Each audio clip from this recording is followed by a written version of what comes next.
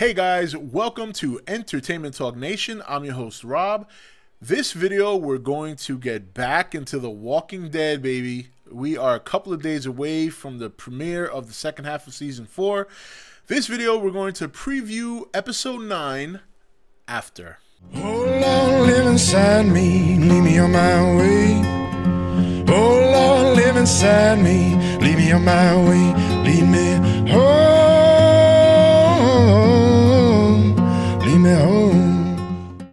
Okay guys, welcome back. So this is the episode I've been waiting for. For those of you who've been keeping up with the Walking Dead videos on the channel, I have repeatedly said and repeatedly have spoken about the time I went to Comic-Con and they talked about episode 9 being a big episode for Carl, as well as being an episode that I still think, not 100% sure, that might be a disappointment for some audiences, or some parts of the audience are going to be very pissed.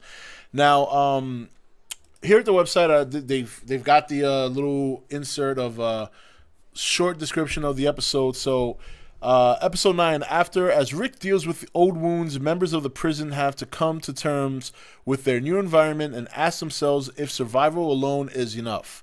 So it does look like we're going to get to see a little bit of the other group, but from what I understand, this is going to be primarily a Carl episode.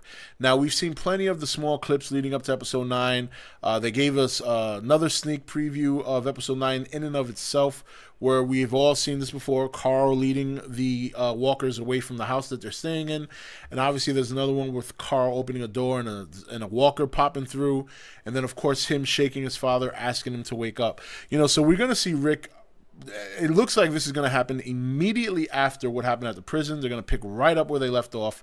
So I'm expecting to see somebody put a final nail in Herschel's coffin. I think that's going to be a grimsly reminder of what we had to deal with in episode 8. It's still going to be very hard to watch this without Herschel, man. I got to say, I'm going to miss that dude so much. That character is so awesome. And obviously we're going to see Carl basically taking care of his father. I mean, his father right now is in no position to do anything. The governor kicked the ever-loving shit out of him. And he's got to be taken care of. He's got to be taken care of. So it looks like Carl's going to be the one to keep the walkers at bay, go on supply runs, keep his father, healthy.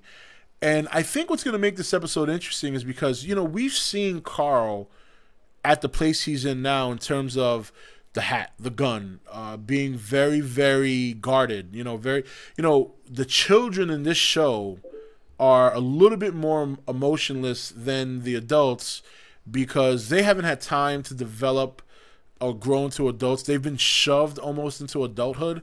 And we remember in season 3, Carl shot down that kid. And now there's some people who felt that he did the right move and some people thought he did the wrong move. I don't believe either or. I don't believe in that kind of situation you can call that right or wrong. But I think we're going to see more of that Carl now.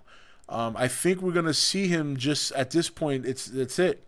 There's no farming and all of this shit. He's probably gonna say to himself, I'm gonna be the Carl that I was before we all got too comfortable. And that means if anybody even looks at me the wrong way, I'm gonna blast them. And you know what? That's how Shane was. Let's face it, Shane was very similar. I mean, Carl is to me is like a mini Shane. And you know what? A lot of people, my channel wasn't around during those seasons, so I never really got to express to people how much I really do like Shane. Shane's my favorite character. Shane has always been and will always be my favorite character because even though he was a little and he was kind of hung up on Lori, Shane's thought process wasn't necessarily wrong.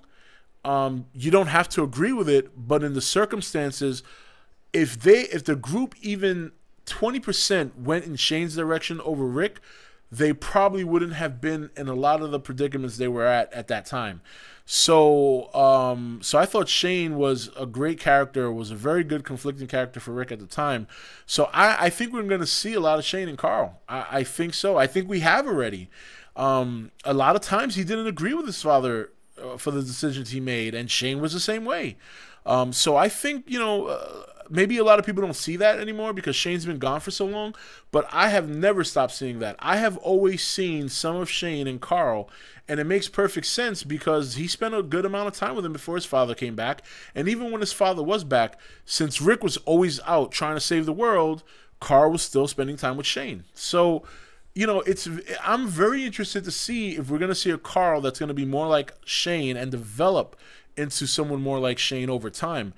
You know, I think it's very possible. And if you start to see that, don't be surprised because it would make perfect sense to me. Now, in terms of the other group, I don't know how much of them we're going to see this episode. We'll probably see enough of them to kind of just get reacquainted with the group and what kind of situation they're in. But I think Carl is obviously Carl is the focus of this episode. I'm definitely interested in seeing as to whether or not we're going to see something that really is going to disappoint us. I'm thinking what's really going to disappoint us is seeing maybe Michonne have to put her samurai sword through Herschel's head. I think that's the scene that's going to peeve a lot of people off because it's going to remind you that of how he died, you know, and it's going to remind it would piss me off to see it, and I think we're going to see that.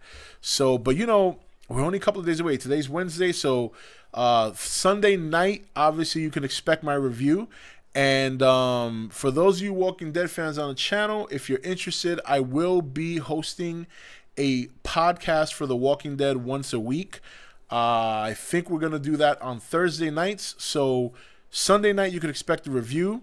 Tuesday or Wednesday, you could expect my weekly preview of the following episode. And then Thursday night will be a 1-hour podcast on the radio podcast station where we can all discuss The Walking Dead. You guys can call in, ask questions, and go from there. So I hope to see a lot of Walking Dead fans out there that are on the channel to come and participate, and should be a lot of fun. I'll see you guys next video, and I'll see you for the Walking Dead review on Sunday. Take it easy.